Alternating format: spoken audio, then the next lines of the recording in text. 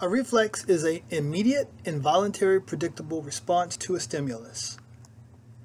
The reflex arc is the physical pathway that's involved in the production of a reflex, and it always consists of the 5 components.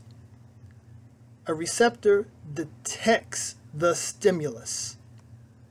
A sensory neuron then sends sensory input from the receptor toward the 3rd component, which is the integration center, typically the spinal cord in the case of a spinal reflex, or the brain in the case of a cranial reflex. After integration, a motor neuron then sends motor output out to the last component of a reflex arc, which is the effector. If it is a somatic reflex, the effector will be a skeletal muscle. If it's an autonomic reflex, the effector will be smooth muscle, cardiac muscle, or glands. For each of the reflexes listed on your study guide, you must know whether they are somatic or autonomic reflexes. Somatic reflexes, the skeletal muscles are the effectors. They activate skeletal muscles. So, with practice, you can actually control somatic reflexes.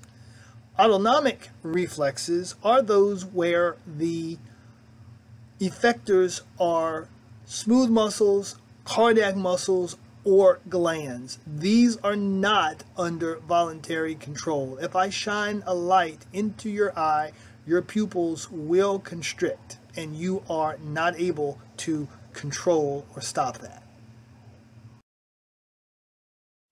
For each reflex listed on your study guide, you must also know whether it is a cranial or spinal reflex.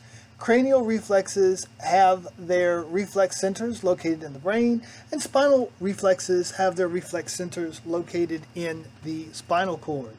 For the most part, if you test a reflex above the neck, such as the gag reflex or the pupillary light reflex or corneal reflex, they're going to be cranial reflexes. Below the neck, such as the patellar knee jerk reflex, calcaneal reflex, and plantar reflex, those are going to be spinal reflexes.